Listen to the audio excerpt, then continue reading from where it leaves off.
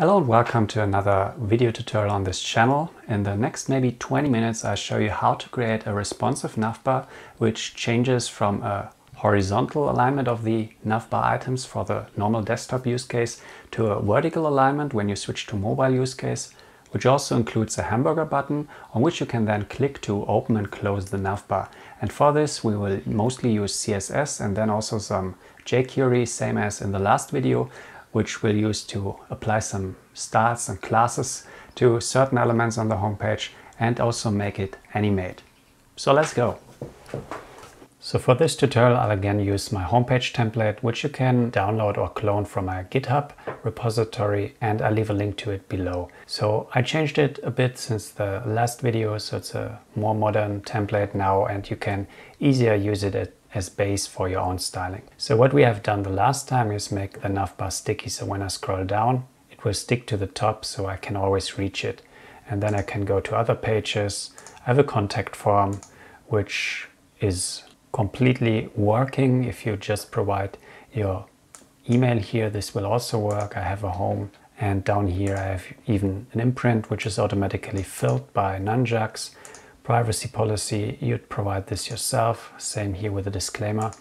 But yeah, what we want to do now is make this navbar responsive. And to do that, we need to apply some jQuery and also some CSS. First of all, let me show you what's the problem.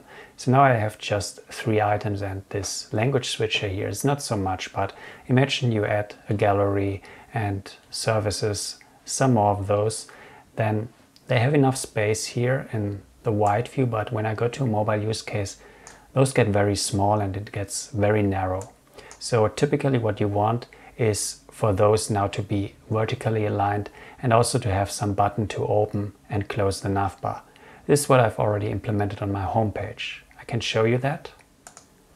So here we also have this horizontal navbar, but when I switch to mobile, you see I now have this hamburger button. When I click on it, it opens up the navbar. I can switch to another side and it's also sticky when I close it, and I can scroll up, and when I make it wider, it again transforms into the horizontal navbar.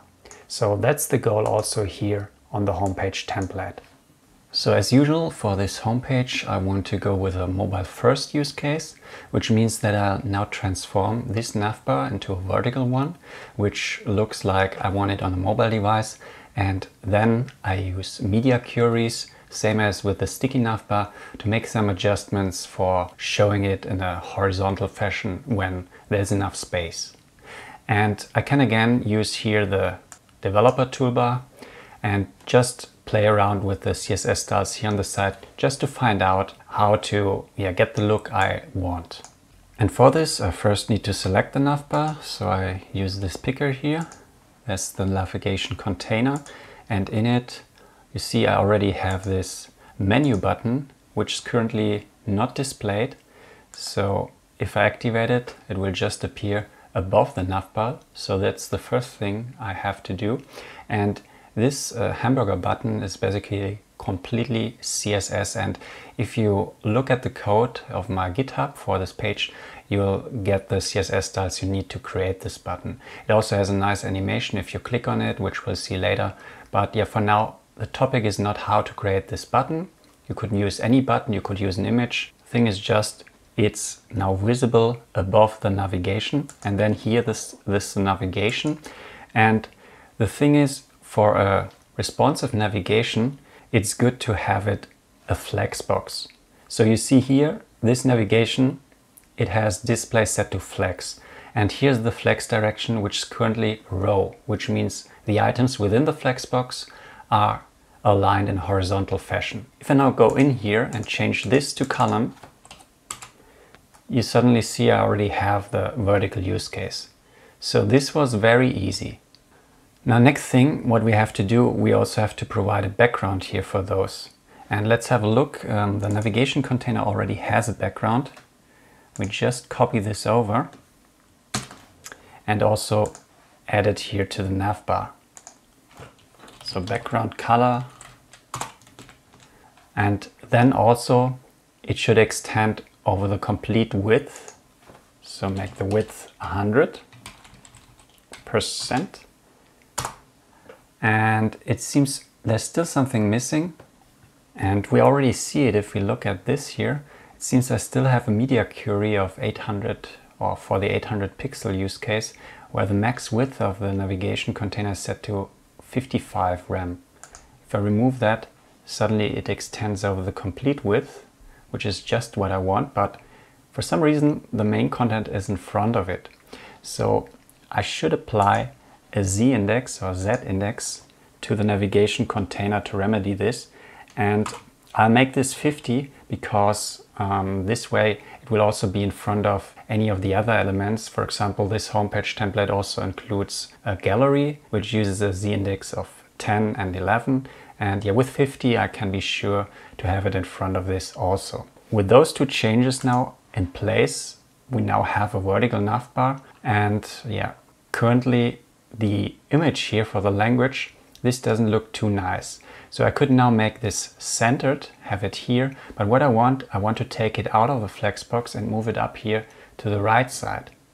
And this can be done very easily, so I just select this. This item can have a position which is absolute, and if I make it absolute, it takes it out of this flexbox layout. And I can now set the absolute positions. For example, top, I set it to 0. And then I can also set right, and I set it to 0.5. And now it's up here on this side. So it's still here within the flexbox, but by assigning an absolute position, it's basically taken out of this layout logic. So we now have exactly what we want for the mobile use case. So if I now switch to the mobile case and make this smaller, this looks quite nice. One thing that's still missing is the shadow I had at the bottom of the header is now gone. So let's have a look. It's currently assigned here to the navigation container, which still has just this height, and I'll keep it that way.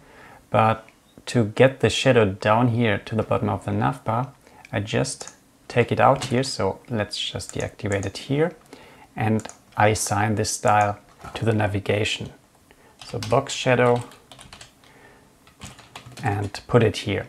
So now this looks nice. I have a nice separation, and later when I make this animation here, when I click on the button, this goes up and down. This will look nice in the mobile use case, and we'll use jQuery for that. But before we do so, we now have to take all the styles we just made and put them in the actual CSS, and then also make the switch when I move from a mobile use case to the normal use case. So at a certain width, I want to go back to the styles which I had before, where I have this navigation in a horizontal fashion. So let's just do that. And I just moved Visual Studio Code here to the side, and we're in the navigation CSS. So all my styles within this template are here in this styles folder under source. The variant base is the basic variant, and then under styles and navigation styles are located here. So what I just need to do now is do the changes we made. So move, first of all, those box shadows, as we did just now, down into the navigation. Then let's remember, what else did we do? So if we look here, we also made the width of the navigation 100%. So let's do that, width 100%. Then let's check the rest. I think for the navigation, this is it. Oh no, we have the background color. So that's another thing. Let's just copy those over. And by the way, I'm always assigning the RGB and the RGBA just to be backwards compatible in case some browser cannot deal with the alpha value here. So most of the modern browsers will just work, but yeah, it's just a way to provide some backwards compatibility. Then what we did was we activated this hamburger button. Let's go down to the style for it. So here's the menu button. It's currently set to display none. So I remove that. And here you also see the CSS. So it's not so much all those different elements of the button are created with this code here. Then there's also already some navigation, or not navigation, some animation setting. So if I change anything on this button, it will be a 0.5 second ease in out animation. So that's all set up, and if you want to have this button, I also took it from some tutorial. I'm not sure if I remember the URL for that tutorial, but anyways, you can just copy paste it. It's quite neat, or you can, if you want, just use a SVG or some image for it, but then you don't get the animation, which I'll show you later. So for now, I think we're through here. Let's have a look at the container again. Oh yeah, the Z index. This might be something we want to do. And we set it to 50. So let's give this a try and see if we forgot something. As usual, I run gulp to have everything compiled. Then I can just refresh. And yeah, for sure we forget to set the direction here. The flex direction is set here, and we will set it to column. Now let's run it again, and I also see another thing which I missed. The image style also needs to change. So the navigation language item is what we want to change. So we go in here, position, set it to absolute. We wanted the top at null or 0, and right was 0.5. Now if we run gulp again, it looks good. And if I make it wider, you'll see that we already experience here that the navigation doesn't get wider than this. And that's why I already have, or still have, this media query here for the 800 pixels and above use case, where I set the max width of the navigation to 54. So we'll keep this because now here we're in the mobile use case. Everything's smaller than that. I want this vertical bar. And how this media queries work, if you look at this, so we have a mobile first homepage. So basically all styles are applied, and then at certain width, or if the viewport of the homepage gets a certain width, additional styles are applied. For example, at 360, 420, 480, I start changing the font size. So the font has always a good size for reading. And then here at 800 pixels, for example, this is where I say, okay, now the navigation gets a max width and will not get wider because I want it always centered above the content. And I've set up this gulp file where the CSS is created in a way that the media queries, so the media CSS, will always be added at the end of the compiled CSS. And by doing this, everything what I do here in this media CSS will take precedence over the other styles. So for example, what we have for the navigation now, we set a lot of stuff here, box shadow, background color, all this stuff. I can now go to the media queries and override those, and whatever I do to the styles here will take precedence. So let's just do that now. Let's first deal with, when I make this wider, I want to have this vertical bar switch back to a horizontal bar. Let's take this style, and I want this change to happen not down here when it's get wider at 800. I want to apply it already at 600 pixels. So we go to flex direction and set it to row again. Then what I also want to do, I want to make this hamburger button disappear. Let's find the button style. So this one here, and I'll just set display to none. Next thing we did, we set the style for this image to absolute, which we'll also remove here. So let's go here, take this code and make this relative again. Now I think it's time to have a quick look. Let's refresh the page. So make it smaller. Now you see the switch. And now we go here. As you see, we transition the 600 pixels. It switches to the horizontal case. And if I make it even wider, at this point no longer looks very good, because now we want the shadow back on the header, and we also want to remove the background color, which we set for the navigation itself. Otherwise we get this strange separation. So let's do that next. Get the style for the header, or not for the header. Let's start with this color here, which we set, and also with the box shadow. Just copy this over, put it right here.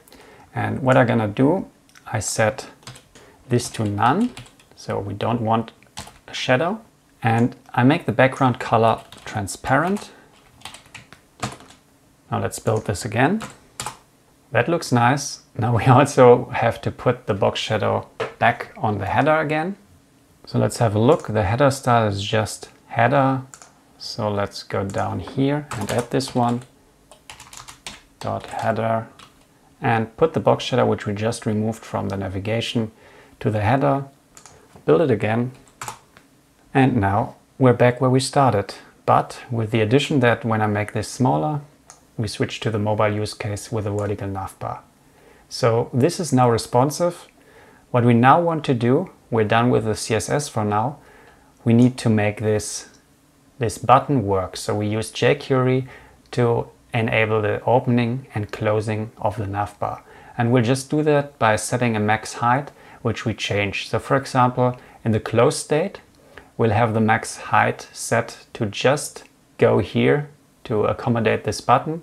And then when we click on it, the max height will extend to also reveal the other items. Before we start with the JavaScript now, I want to show you a quick change I did. So all we did now works, but it makes things a little harder for the animation and the setting of the height we now wanted to do. So it's why I moved all those background color and shadow stuff up into the navigation container itself. And I gave it a top position. So I can now just extend its height, and I don't need to have those styles down here on the navigation. And I also set the overflow to hidden. What this does, the media queries are much simpler now, so I don't have to assign back the box shadow to the header. And yeah, it's much simpler. I can show you. So it still works as before, but if we look here at the container, you now see the container has the complete height, and when I make it wider, it's also the complete height, which means that now what we need to animate is just the max height of the container. So if I set the container max height here to 2.5 rem, then the vertical navigation part is gone, and if I just remove this again, it opens. So what we want to achieve now basically with JavaScript is just this here. When I click on this button, I want to either set or remove the max height, and this will be then also animated. So this is much simpler. I could have done it with the styles I just showed you, but I think it's a bit cleaner, and I just realized this while I was doing this tutorial, that it might be easier if I just have it here and then position the navigation container with top rather than sticking it to the bottom as it was before.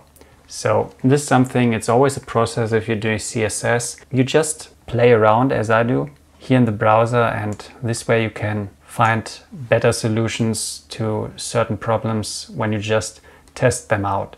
So it's often a process. It's seldom that I just know how to do something. You just have a goal which you want to reach, for example, this responsive navbar, and yeah, then you apply the styles, and when you apply those, you can review the code and see if you can make it a little simpler, which is what I now did. And now it's finally time to write the JavaScript code. So in preparation for writing our script, what I've done, I've created a hamburger navbar folder here down the base scripts. I added a hamburger navbar JS, in which I just put a function which will console log. Then I adjusted the gulp file. So here where I built the base script, I added the hamburger navbar JS at the end, so it's all concatenated and will end up in our base script, which we include in our footer. Then the next thing, I created the nunjucks code for the hamburger navbar script, which I also did for the sticky navbar, if you remember. And finally, I added it at the end of the footer. So here you see in the footer, I include the scripts, the base.js, and then I place all the different little scripts which we created, or which I created for this homepage template. For example, the cookie consent bar, the sticky navbar in JK, and the hamburger navbar. And I did the same for the English version. Let's have a quick look at the homepage. When I now started, it's all integrated correctly. You see down here in the console, it says hamburger, so our hamburger function or hamburger navbar function is executed. Now we just have to fill it with some proper code. So this console log was just to see if the setup is correct, if the code is executed, and now we can fill it out with some jQuery to give us the logic, so making this button do something. So let's remove the console log, and yeah, at the top I want to do some initialization. So what I want to know here, if it's open or closed, so I'll have a variable for that. I want to have access to the menu button, which is currently undefined, and I want to have access to the navigation container, which also currently is still undefined, because I want to change its height. Now, as a next step, I'll initialize those, but I have to wait until the complete DOM, so the complete homepage is loaded. So we know this already from the sticky navbar video, that in order to do that, I can subscribe to the document ready using jQuery. And once the document is ready, I'll now initialize those values. So the menu button, I'll access the CSS, or not the CSS, I use a CSS selector to get access to this button. And the selector was just this here. So now I have this button initialized. Let's do the same for the navigation container. Okay, so that's the start. Now we need to apply some event handlers. So when I click on the menu button, I want to call some update function. And we have to define this update function. So var update equals function. And here we can now do something. First we check if it's open. Then we set is open to false. And if it's not open, we set is open to true. Now this doesn't do anything yet. We also have to apply some styles now, so to change the look of the navbar. So to do that, let's first have a look at the navigation CSS. So if we look down here at the menu button, you see I already have some open styles here, which is exactly what we need, but we also have to apply something like this to the navigation container. So first of all, let's put a max height of 2.5 rem as a default, and then also supply an open state where we set the max height to a value which will just be large enough to accommodate all our elements. So just like that. And now let's add the code. So if it's not open yet, I want to add the class we just defined to the navigation container and to the menu button. And if it's open, I just want to remove those classes. So that's all we need to do. Let's try it. Now refresh this. So here we're in the normal use case, and now we're in the mobile use case. Now when we click on this hamburger button, this will open, and you also see the animation for the button. If I click again, it will close. Now the only thing I want to do, I want this to animate. So now you see the button's already animating, but the navbar is not. Let's remedy this. And we do this in the CSS. Let's just quickly go and just grab this animation definition and just put it here on the container. Let's build it again. Have another look, and now it animates. So this looks quite nice. Now let's also see if it's still sticky. So we have some nice animation going on here, and yeah, the reason for this is I defined the transition for everything. So let's change that. So up here where it says all, max height is what we want to animate. Let's build this again. Refresh this, have another look. Now this is gone, and if I open it, it still animates. If I go up, so it all works. Yeah, and with this we also reached the end of the tutorial. I think we went through a lot here. Again, as with the sticky navbar, I showed you how to use the developer tools to directly test out the CSS styles you have to apply or you want to apply to get the desired look. And once you've figured out what styles you need to do, you just put them into the real CSS of your homepage. I showed you how to use media queries to make a look adjustable. So for mobile case and for the normal desktop case have different navbars. And then we also applied some jQuery to create this open and close styles by just adding and removing classes. So I hope you liked this tutorial. If so, make sure to subscribe for more. I think I have a few more ideas what to do with this template and also with the homepage. Also, I might make a little tutorial about how to use this template actually, how to create a slideshow. So everything's already included, the JavaScript code for the slideshow, which I have, for example, here on my homepage. This slideshow with a little zoom effect, also those galleries. This code is already there. We just need to, create a page which uses it. And I think I'll have a tutorial on that. So if you're interested in that, make sure to subscribe and see you in the next video. Bye.